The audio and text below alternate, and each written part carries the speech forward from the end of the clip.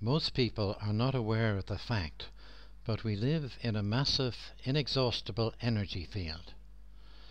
It's supposed to be a joke, although it's not funny for us humans who are in the same condition, but two small fish are swimming along when a bigger fish passes them and remarks, "The water's lovely today, isn't it?" And then one of the small fish asks the other, "What's water?" That's supposed to be funny because the fish asking the question is completely immersed in water and couldn't survive without it. The humour disappears immediately when you realize that most people are in the same position, and they would ask, what is the universal energy field, even though they are immersed in it and couldn't survive without it. Because of this severe lack of knowledge, we miss out every day of our lives that we do not accept what's been offered to us as a free gift. For example, we can grow fruit and vegetables, but without major effort we could easily have much greater results with 6 crops per year, and each crop being 4 times larger. How? With a large greenhouse like this. This is a triangular greenhouse. It has a second floor at this level, and the effect of the greenhouse is felt outside it as well. This structure was built in Canada by Les Brown, and it produced food for him continuously in spite of the bitter Canadian winters. The structure is a pyramid. Cucumbers grown outside a pyramid average 1 pound in weight, while those grown outside the pyramid average 4 pounds each. Tomato plants average 10 to 14 pounds per plant outside, while grown inside they average 50 to 60 pounds per plant. Cabbages grown outside weigh 3 pounds, while inside they're 12 to 13 pounds each. Inside, radishes grow to 4-inch diameter, lettuces are 2 to 3 times larger, beans grow to 25 inches long and 1¼ inches wide. Growing times are the same, but the pyramid draws water up out of the ground as needed. It gets rid of pests and prevents decay of any type. A pyramid can be built from any rigid material, but it needs to be aligned north-south and have sides which slope inwards at 51 degrees, 51 minutes, 14 seconds. The dimensions which Les Brown used were 46 feet 10½ inches along each of the 4 base edges, and 44 feet 4½ inches from a base corner to the peak. It's essential to have every corner and every apex joined together solidly. A pyramid causes the universal energy field to flow up the edges of the pyramid and through the structure generally, and the effect spills out to plants around the base as well. It has enormously beneficial effects on plants, animals and humans. That's one way to access the universal energy field. Another way is to use a coil of wire. Batteries are charged by applying a high enough voltage to them, but the rate of charge for a battery is not constant. In the first split second, the very light electrons from the charging source spiral down the outside of the connecting wire at the speed of light. When they reach the battery being charged, there's a problem, and that is the fact that the charging current inside the battery is carried by much heavier ions, and they don't move at the speed of light. A tiny fraction of a second after switching on, the electrons reach the bottleneck of the heavy battery ions, and so they pile up in great clusters. This has the effect as if a much higher voltage source had been connected to the battery, and that causes a much greater rate of charging. This effect only lasts for a fraction of a second, and if you're using an ordinary DC charging source, it only occurs once during this charging session. However, if we choose, we can arrange our charging circuit to do this switch-on style of charging thousands or hundreds of thousands of times each second. There's a room temperature superconductor of the universal energy field, and we call it a permanent magnet. Every permanent magnet directs a continuous stream of energy through it, although not as shown in schools where the field is distorted by hundreds of tiny iron filings which themselves act as tiny magnets during the school demonstration. The people who have been opposing the introduction of free energy for more than 100 years now tell us magnets have power, but they can't perform work. That statement is as silly as a statement can be. Magnets do not have power. Instead, they channel the universal energy through them, and they most certainly can do useful work. Take the permanent magnet motor of Charles Flynn as an example. The very impressive permanent magnet motor of Charles Flynn is shown in patent US 5455474 of October 1995. The patent states that the motor produces a substantial amount of output energy and torque. Because it has a battery, you might mistake it for a motor which is powered by electricity, but it is most definitely not. It is a motor whose power comes from permanent magnets, and there is electromagnetic screening driven by a 9-volt dry battery. With that dry battery, the motor reaches 20,000 revs per minute. The basic design is based on this arrangement here. You have a permanent magnet here, shown in blue and yellow to distinguish between the two poles of the magnets. It's a circular magnet like used in loudspeakers.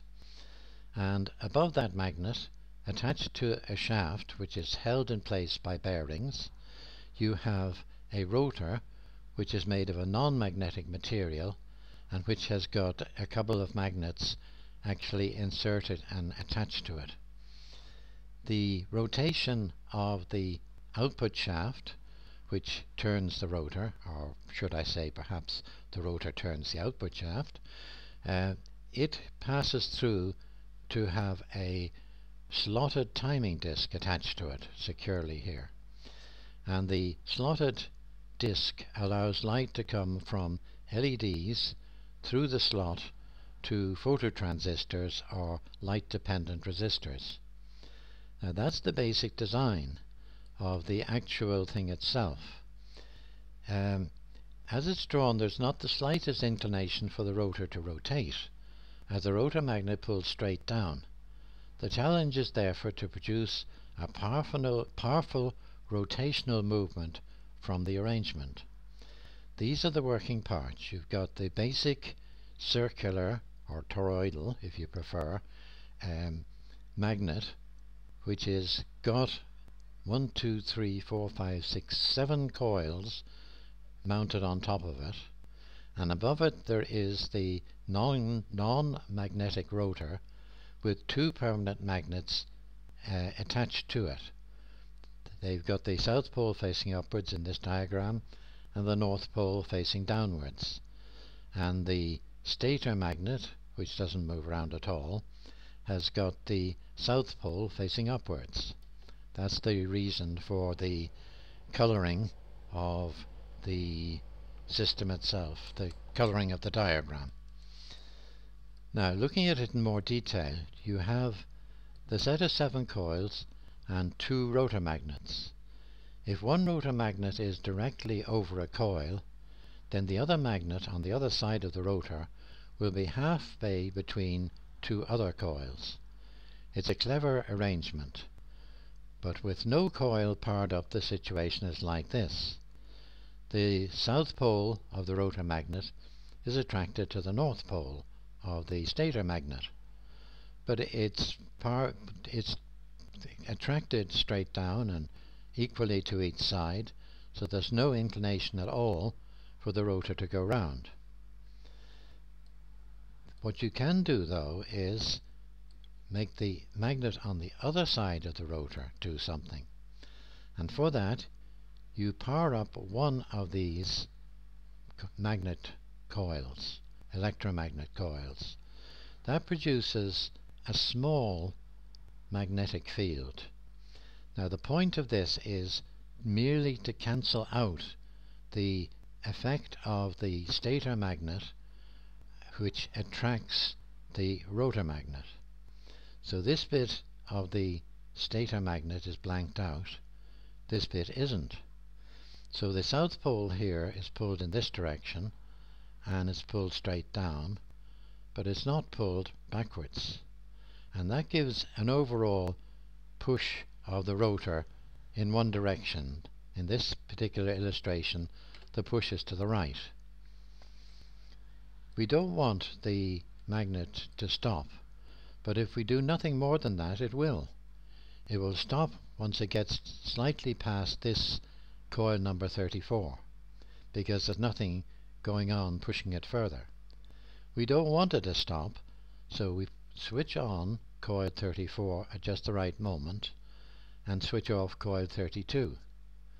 And we do that just at the right moment, which is controlled by the timing disc, which is attached to the rotor. The LEDs are on the underside of the stator, phototransistors are on the bottom of the stator, and the slotted disc is attached to the rotating drive shaft. This is an effective mechanism, and it's rather attractive in that it will self-start, because you never have the situation where both of the rotor magnets are exactly over a coil. That just can't happen because of the way that it's organized. With 7 coils and 2 rotor or magnets, you cannot match them up exactly. Now the only moving part in this motor is the optical disc and the output shaft. The next step to develop this motor is to put on a second stator magnet. So you attach it the other way up, so that the reverse pole of the upper magnet attracts the reverse pole of the rotor magnet. Now that gives you a much more balanced thrust and a larger thrust. There's more details on that in at this link, but let's move on to the permanent magnet motor of Robert Adams. When Robert was 70 years old, he designed a very effective motor generator. He was told to destroy his device or he'd be killed. He decided that at his age he'd very little to lose, and so he published his design. His motor overcomes the Lenz's law drag effect, and through clever engineering achieves a power output which is typically 8 times greater than the input power. Although it doesn't look as if it is, his design is actually a permanent magnet motor. It operates fairly similarly to that of the Charles Flynn motor. The diagram of his motor, which is supposed to show how it works, is this one here, and it shows the rotor having 4 magnets. The magnets point with their north poles facing towards the edge of the rotor, and then there are 2 smaller drive magnets, as they're called. Now the interesting part about the drive magnets is that they don't drive the rotor. What happens is the north pole of a rotor magnet is attracted to the metal core of the so-called drive electromagnet. The electromagnets are paired up together in pairs with not very many turns probably on the motor, on the drive electromagnet. It gives just enough reverse thrust magnetic field to cancel out the pull of the stator electromagnet cores, and that in turn is enough to let the magnets of the rotor slide by, and when they're far enough away, the output to the or the current to the electromagnet in the drive electromagnets is cut off, and the cut-off produces a back EMF voltage like in charging a battery, and that then operates by pushing the rotor on its way. Now, after much experimentation, Robert found that the most efficient arrangement is where the cores of the drive coil electromagnets have half the cross-sectional area of the rotor magnets. So if the rotor magnets happen to be a circular cross-section, then their diameter will be twice that of the diameter of the drive electromagnets. Robert also found that the best gap between the rotor magnets and the drive electromagnets is about half an inch, which is 12 millimeters. A further tweak to the drive system is the fact that the drive electromagnets are fed a continuous stream of electric pulses. When a coil is powered up and the current switched off, the coil generates a reverse voltage pulse, sometimes called a back EMF, and that's used to push the rotor further on its way. But the really cunning part of this entire arrangement is the addition of 4 pickup collector coils. Now, they have the same solid iron core, but you'll notice that Robert draws them as having a much bigger core. You notice that the 2 so-called drive electromagnets, which are supported separately, are quite narrow compared to this. These appear to be about twice the width. Now, this is an important factor, and the really cunning part of this motor is the way that the output coils are operated. You'd think immediately that an output coil would be connected permanently to the output of the generator, but that is not the case.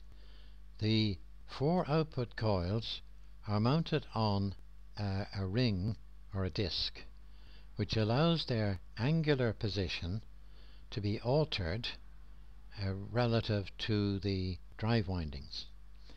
Now, what happens is, you'll notice that the permanent magnets on the rotor are long and narrow. So the south pole of each magnet is well separated from the north pole. All the north poles face outwards. The north pole of a permanent magnet appears to be slightly more powerful than a south pole, though the drive is not, the effect is not really major. But the important thing is that you only switch on the output coils for a very brief period of rotation. Now, the important part about this is that the effect that's normally considered drag is cut off completely by the current that you feed to the so-called drive coils. The drive coils themselves are only briefly used in each revolution. Now, this particular design has been replicated by a member of one of the forums, and he found that if he switched on the output current going to the load at 42 degrees and switched it off at 44.7 degrees, that tiny 2.7 degree part of the rotor turn gave him an input of 27.6 watts and an output of 33.78 kilowatts. Now, that's a coefficient of performance of 1223, or if you prefer, it's an efficiency of 122,300%. Now, that's spectacular. It's suggested that a good length for the generator coils is shown when your particular rotor magnets just start to lift off one end of a 32 millimeter long paper clip.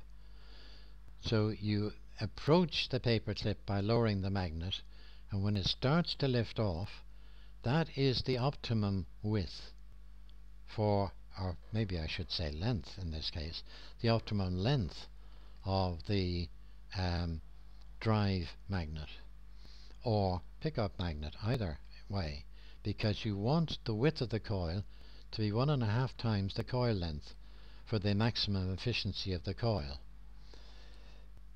There is another way of raising the efficiency of the motor, and that is to feed, instead of continuous DC to the setup, is to use a pulsed drive going to the motors.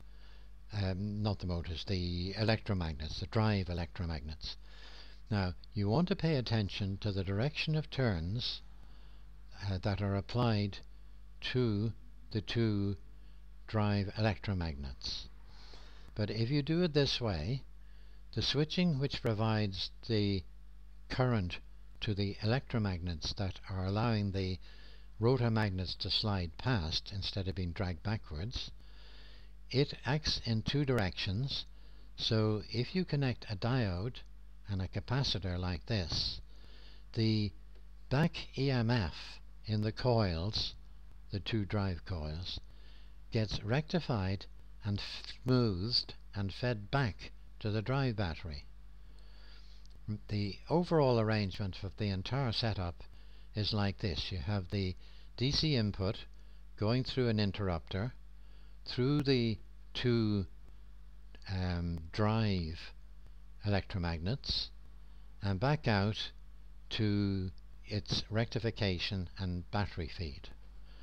The AC output, which comes from the output coils, is connected in a series daisy chain link here to raise the voltage level of the AC output. It's very effective. And now Robert has found the following things. He says use only pure iron for the cores of the drive and generator coils. Wind a generator coil with a resistance in the range of 10 to 20 ohms for a small model. Use a voltage between 12 and 36 volts for a small model. For a small machine, make the contactor star disc only 1 inch in maximum diameter. Keep all the wiring short and of low resistance. For a small machine, use a fuse of 500 milliamps to 1 amp. Install a switch for both convenience and safety. Use small bearings. Don't use seal bearings due to their grease drag. Now, a word of extra on that, and that is, people have found that if you use an electric drill attached to the center part of a seal bearing, be it a roller bearing or a ball bearing, doesn't matter. If you spin it fast enough and long enough, then the grease gets melted off to such a degree that the rotation of the bearing is very smooth, and you could, if you want, use seal bearings. But Robert goes on to say use only silver contacts for the pulse switching. If you're using powerful magnets, then vibration becomes a problem. The air gap is not critical, but reducing the air gap increases both torque and input power in proportion. For higher voltage and lower current, connect the generator coils in series. If the drive windings are low resistance and the input voltage is high, then it's advisable to use a transistor for the switching to eliminate sparking. Tuning the points is vitally important unless you use transistor switching. Using ferrite magnets, you should use ferrite magnets for all input voltages below 120 volts. If you're constructing a large model involving large superpower magnets, then greater power is needed to drive the machine. The greater the torque, the greater the vibration, the greater the copper content, and so on. Please remember that any wiring that you use needs to be able to carry the current without overheating. In the e-book there is a table at the start of the appendix which gives you the rating for all the different sizes of wire. To summarize then, a properly built Adams motor is a small desktop device which pulls in from the universal energy field a great deal of excess energy which can power a household, providing heating, cooling, smoke-free cooking, lighting, clean water, and power for computers, mobile phones, e-readers, MP3 players and the like. This is a very interesting and very effective design.